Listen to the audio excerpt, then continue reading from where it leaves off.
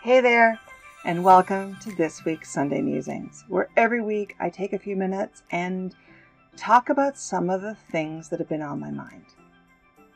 I also have a weekly blog on Medium. You can check out the link right here. That blog always complements the content of this video and vice versa. In fact, I often have additional resources there and content and just a little bit of different information.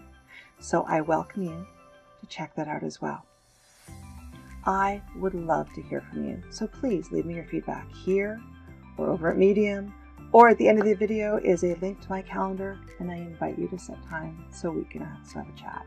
I'd love to get to know you. This week I want to talk about the comfort zone. You've heard it from me before. I believe strongly that the comfort zone is a place where you learn little. It's a great place. It's like a pillow fort, and you're safe, and you can be cozy. And there's a time where we all need in our lives to be in a comfort zone, because we all need that feeling of safety to recharge, to regenerate, to heal, to get better. Maybe just because we're tired and we need to rest. But if we are not in that place of healing and nurturing and needing rest, and we want to grow, we cannot stay in the pillow fort of our comfort zone. We have to go outside. You cannot truly learn or grow if you're in comfort. You need to put yourself in an environment that's a little uncomfortable, that will challenge you so that you can truly learn and practice what you learn and adapt and, I'm going to say it, fail. Because failure is not really a bad word. And somewhere in our world, failure became this really bad four-letter word, fail. But don't think of it that way. Think of it as a way to learn.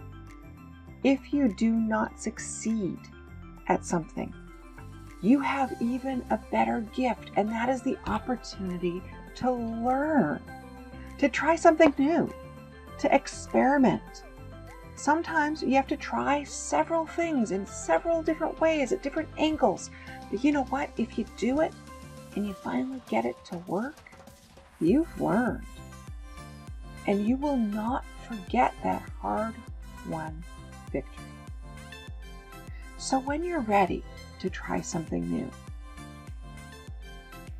open your eyes, crawl out of your pillow fort, and go out of your comfort zone.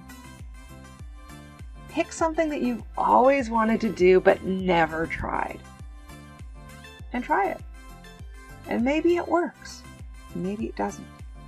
And maybe you're a natural and it's perfect the first time.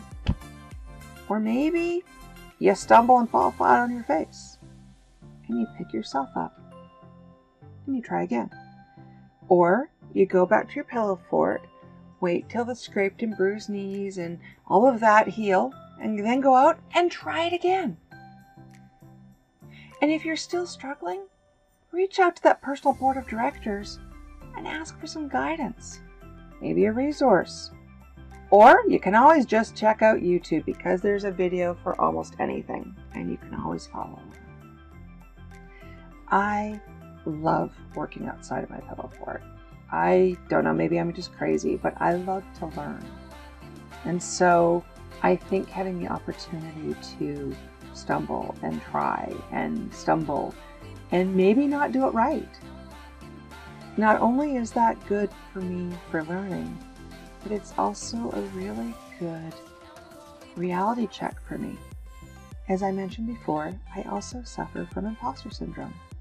And so putting myself in situations where I cannot be perfect the first time, and I get to learn and stumble and make mistakes, and I can't be perfect, is really a good way for me, because when I do achieve that success, that's an opportunity for me to celebrate success. And going through the discomfort of learning is a good way for me to enjoy the fact that I can learn and tell my little imposter self that it's okay. I'm here to learn. So these are my thoughts on the comfort zone and learning and imposter syndrome, and I'd love to hear yours. How do you best learn? If you can learn in the pillow fort, please tell me how, because some days it's so warm and cozy in there and I don't want to get out and do something, but I always feel the reward when I do. See you next week.